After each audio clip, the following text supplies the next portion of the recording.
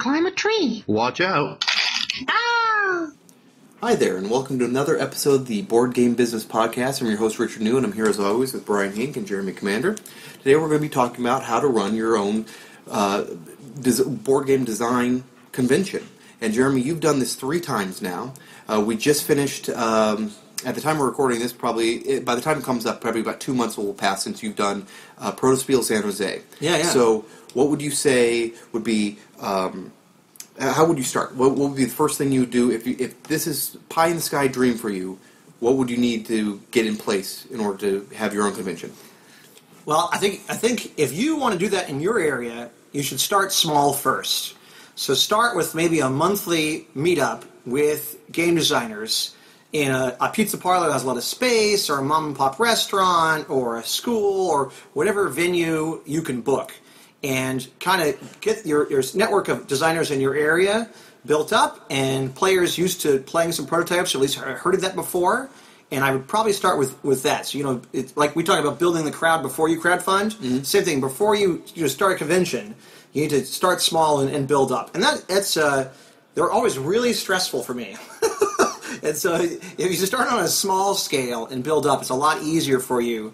Than if you get more used to it. You're like that frog in the water that keeps boiling around you. You're not going to, And you'll learn some valuable lessons to start out with about how you want to do things, how you want to structure things. I sort of want to reiterate a point that you just said, and the mom and pop place, pick somewhere with nice food.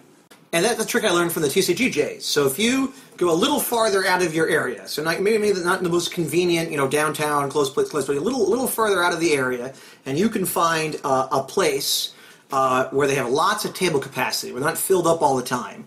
And so if you're playing games on your tables isn't going to hurt their business or cripple them. And if it's a mom and pop shop, they're not a big chain, they're going to appreciate your business. And you try to have a positive relationship with it. Clean up after yourselves, be polite while you're there. And if you bring them regular business, because once a month you're running your game thing, they're going to like you, and you're going to like them, and it's going to have a good, positive, mutually beneficial relationship. How long would you run one of those? Just a local game night before you start? I know you introduce a monthly prototype night in your game nights. Yes. How long was it before you started introducing that, or did you do it right away? I have to look. I don't know off the top of my head. It was probably at least a year. Probably was a year and a half, 2 years. Of kind of building up that momentum, building up that crowd. So people are comfortable. We're going to come here. We're going to play games. We're going to okay. And figuring out for here in the Bay Area, the real challenge is finding an affordable venue. Mm-hmm. So I either have to charge designers an enormous amount of money. So some of these prototype conventions I've gone to, I paid $250 for 12 hours of table time, right? And that may be typical. And if you look at different events around the country, some of them are much more expensive. Some of them would be $100, some different things like that. A lot of designers don't want to pay that much up front. And so is there a space you could get where the cost for the designer is not so outrageous? And so, could you get it to $50 or $30 or something like that, and then make it more affordable? And so that was a big challenge here in the Bay Area. And then I found a location, a partner with a game store who rents me their space at a great price and is a fantastic partner, and they have lots of table capacity. And that's really what helped get it off the ground the first time. And that worked really well because they had so they have games you can buy. Yep. They're already bringing games, gamers. And that's in there. one of the reasons they like you around. Yeah, you're bringing in people that like games, yeah. and hopefully they get some sales out of it. And you're bringing a bunch of gamers to their location who a lot of them have never been there before. So now they know of a cool game store that's kind of in their area and they can stop by. And game stores are great locations because a lot of times they do have that sort of side room with the table set up because they want people to start congregating there. They want things like that to happen. They usually have sodas that people can have and snacks, so it's easy, for you to just grab those, and the game store can make a little money. They get the incidental sales, or if you're going to do it in a game store, the other thing you want to do is hopefully you have designers in your area who have a published game, have a game that's out. And so then as you're building up for your design meetup or convention, you say, hey, who has published games? Who has games that are out that you could sign? And you can make that part of your advertising or your blurb for your game convention. Hey, come to this game convention and meet Brian and get your copy of Good Cop, Bad Cop signed. And this is good for the store because if people go and they don't own that game yet, they're more likely to buy it from the store. And if I give the store a heads up ahead of time, which I try to do too, about what designers are coming, the store will make sure they have those games in stock. And now they sell copies of that people want to get signed, or you have the designer show them how to play, and it can lead to increased sales for that store. All right, and for the designers too. Yeah. I imagine that'd be helpful from your point of view. Yeah. So how did you find the designers in your area to come to say, hey, we're going to have this prototype convention. Come participate. Like in a lot of other industries, they say it's not what you know, it's who you know. And your network within the board game design industry is very important, because that's going to get you to more publishers who might look at your game or give it serious consideration, and it's going to get you better feedback about your games. So I would say that I started building my network and realizing the importance of that, and I started, met some people locally, and I started traveling to go to some of these events. And I actually went to one of these in Texas. I went to an Unpub Proto Alley within a con, and I met two other designers there who were local in California, and I'm reading their badges because this is what city they're from. I'm like, hey, you're by me. You should come to my prototype night. And what I learned is now having run Prototype 3 times out here on the West Coast, is there are tons of game designers in the area that I have never met or never heard of that come out of the woodwork for these things. Once I put up a big one that's visible online and it gets some coverage, then suddenly I find more people. But I started small by finding people I know, and then Meetup. We've talked about Meetup on the podcast before. Meetup's a great tool to find other gamers or game designers. I went to a bunch of Meetup groups and met other people that way, and started building some more momentum then. And then I did some research to figure out, what game companies or game people that I interact with on Twitter or online are in my local area. That's how I met Grant for Rodick for what's his game company though? Hyperbole Games. Hyperbole Games. So Grant, I met him on Twitter. And so he's one city over from me. He's not that far away. He's within driving distance. And then Grant introduced me to some more people, and it built from there. And so that was pulling in people from online, from Twitter I met, from other cons, from meetup groups, from running something consistently, pulling up for all those sources. And then once I put something up that's like advertised or public, suddenly a whole bunch of people I've never heard of show up as well. And I bet one thing that you do too is that when you do hold an event like this, you kind of fertilize a newer designer or help them grow into absolutely a more established designer. So those who are just kind of dabbling in game design and they hear about a convention all about where I can show people my game, then that'll encourage them to put the finishing touches on their prototype so it's ready for it. And those are probably some of the people that do kind of come out of the woodwork, I bet. What I want to do is, our hobby is growing by 15-20% a year, has been for several years. I want the hobby to be healthier. I want us to make more good games and to do a better job with the more people that are coming into games all the time. My greatest fear is like the video game crash in the 80s, right, where too much junk was pumped out too fast, and it soured people on that, and it caused a crash. And I don't think that will happen in board games. So that's always a danger, especially if we pump out a lot of crummy games on Kickstarter. That's actually a good segue into talking about the players then. How do you make sure that the players feel comfortable going from a published game to an unpublished game? I mean, one of the ways, obviously, is to have the night every once in a while in your local play group where, okay, we're going to have designer night, and so these are going to be unpublished games. But even when you're starting that out, how do you convince people that that's just the night they're going to skip? I guess they're just doing that tonight, I don't need to go. How do you get them interested and excited? I know in your game night, for instance, that's usually the one with the highest attendance. It is the highest attendance, rather than regular game night having the higher attendance. It's prototype night that gets the highest attendance and make people excited. And so a part of that is to make the players feel like they're doing something important, to emphasize, hey, you're here to help make this game better.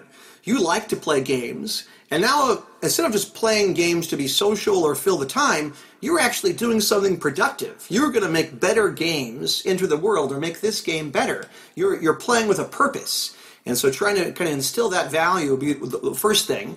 The second thing we want to do is to make it fun for them. So make sure that you're not giving them feedback on their feedback. You just take it and listen, write, take notes. Don't defend your game. Ask negative leading questions like, well, what was wrong about this? Did you feel it was too slow over here? And if you ask those negative questions, it will encourage people to give you more feedback. The worst feedback you get from players is like, oh yeah, it was fine. That's not useful at all. See, and then give them a reason to come. Besides the value of building better games, in the case of our prototype night, we provide pizza. The game designers pull together and they buy the pizza from the pizza place, and we donate some games. Brian's very good about donating games, and we raffle them off. So now you could win a game in the raffle, you get some free food, and you get to play games and do something productive. For Protospiel, I tried providing meals year 2, and that was expensive and time-consuming. So I won't do that, but I will keep doing snacks.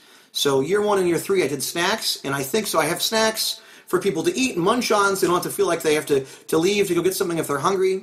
And we had raffle prizes. We got sponsors to help donate the raffle prizes and pay for them. And that it's like, oh, you can win a game in the raffle, eat some snacks, and play some games and do something productive. And that was all ways to draw those players in. And then also you chose a location this time, this Protospiel, where it was close to places you could walk to eat. Like Yes. a ton of places. Yeah. Rather than a place where you have to drive, because once you get in your car and you drive somewhere, I don't know, I think it's less likely that they would come back to keep enjoying Protospiel. But if you're just walking somewhere, you just walk back and keep playing. If you're worried about food, the other thing you can do now is there's so many food delivery services like DoorDash and all those guys that will deliver to a public meeting space. They'll deliver you to your game store. They'll deliver to the church room you're renting out or the school cafeteria, that kind of thing. So you can say, well, hey, you can put that as part of your materials explaining your con. If you're hungry, DoorDash in this area or the other food delivery service can deliver all these Or even restaurants just restaurants that deliver. Yeah, or even restaurants that deliver. Absolutely. Yeah, there's usually, like, let's say you're in a game store or a school, there's usually a pizza place within range of delivery. All right, so Brian, why would a publisher go to an Unpub Protospiel event? Like, what's valuable for their time? Yeah, it depends, I think, on where you are as a publisher, too. Because now we have a lot of these, like, small indie publishers who are, maybe doing mostly their own designs.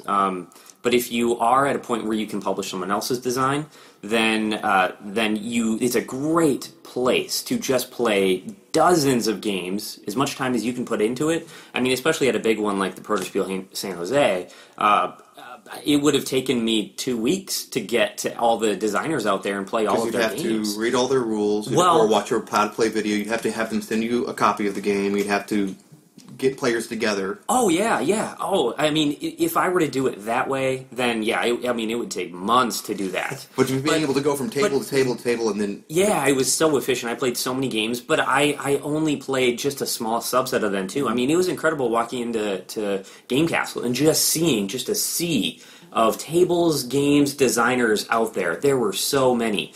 I mean, there were probably a couple dozen tables of two designers each, right? How many tables did you have? We had just under 50 tables. 50 and tables. And I asked the designers each to share a table. And the intent with that was to take turns with the whole table. Oh, that works so well. And so for a 4-hour block, your game's on the table. And then after the 4-hour block, you take a break, go play some other designers' games. Build your network, build that community. And get feedback from other designers. Give them feedback on their games, and then they'll come return the favor. And that was the intent. Some people didn't follow that, and it was like little kids who they divide the room in half. They divided the table. This is your half. This is my half. Right. We're both going to do that, and that's really not what I'm hoping you would do, because it's like I said, who you know is as important as what you know. You build your network. And to your benefit, I mean, talking about what you know as well, it's to your benefit to see what other people are doing, what they're doing right, what they're doing wrong. Maybe that helps your game out. And also, I just got to imagine it's got to be nice to take that mental break. It is. After, trying to make sure everybody's playing the game correctly and, everything's explained well, to be able to just go, you know what, I'm just going to sit down and enjoy somebody else's work. And you had 75 designers, wasn't it? You had about 75 designers, yeah. So so many games that I can just go play, see if they fit my line, and I can probably just kind of walk around and be like, hey, that looks like my style game, and talk to them and jump in the next game. And then it's good for me to just kind of see what's coming next, too. Mm-hmm. What's the next generation of games coming out? Right. And I can see what unique things people are doing. People are coming up with some incredibly creative ideas. I think it also builds your brand as a publisher. The players see you there. Yeah. They may meet you. They may play one of your prototypes and like it, and say, "Oh, I want to check out the other games from this game company." And it establishes you in the community that you're engaging the community and you're giving back. Yeah. And so that makes me much more likely to support you and support your future Kickstarters. Because Brian's doing a Kickstarter for Exposed. I met that guy at Protospiel. Mm-hmm. I'll back him, and that you form that brand value, that reputation. Definitely. So, Richard, did you you went to Protospiel? Yeah. What did you like about it? Did you bring a game? I didn't bring a game this time. I have one that's sort of on the shelf and not there yet. I think that's sort of I wonder how many designers go to the thing and then look at how their game is being responded to and think, oh wow, I'm not ready for this yet. You know, like I'd sort of be interested in seeing like a first time attendees and seeing what they would feel about the thing, because I know from past years I've seen it happen 2 times already, and I just knew looking at it, I'm not there yet. I'm not ready to put it on the table and have people look at it yet. I don't want designers to feel that you can go and your game isn't ready. I mean, if you did write things on cards and stuff, and that's what your game looked like. But I mean, it doesn't have to have art. Doesn't have to have anything like that. It's just I'm not at a point where I played it at the local designer night, and it's not fun yet. That's all. What could someone who's running a convention do to make it more comfortable to someone who it might not feel like their game is ready? Is there anything they could do?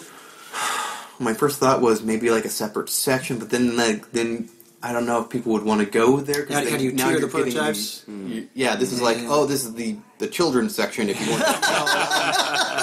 I don't think that's necessarily the best way to go about it. Plus, if you're sitting in that section, you're sort of like, okay. Maybe having more of a getting a group of designers together and all play each other. That's the way to do it. That's the simple game that they're not sure about yet. They don't want to have players play yet because they know there'll be too many problems. But go like, this is very conceptual, and this is what I'm thinking. Yeah, I know your design partner Franklin has come in with a couple times.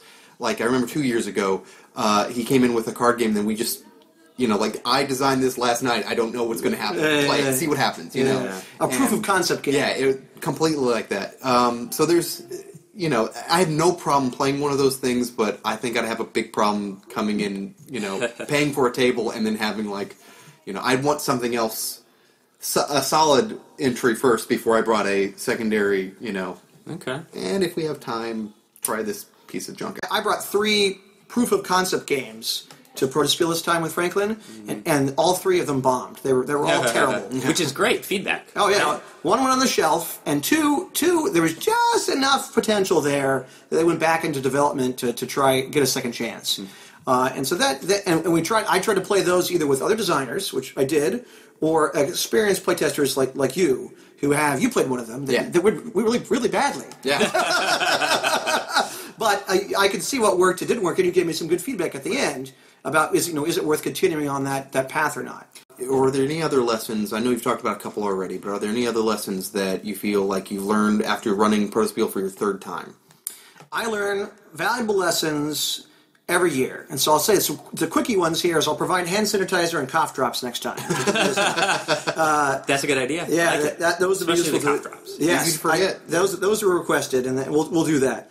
I would say every year I write some blog posts after the event and talk about the lessons I learned, and those all go up on the blog and Board Game Builders. And so you can go back to the very beginning of the blog and see me run the first one, make a lot of mistakes, learn those lessons. I try to be very transparent about them and put them up as what I learned and what I would do next time. So if you're thinking about running one of these, feel free to go through the blog archive and pick up that feedback.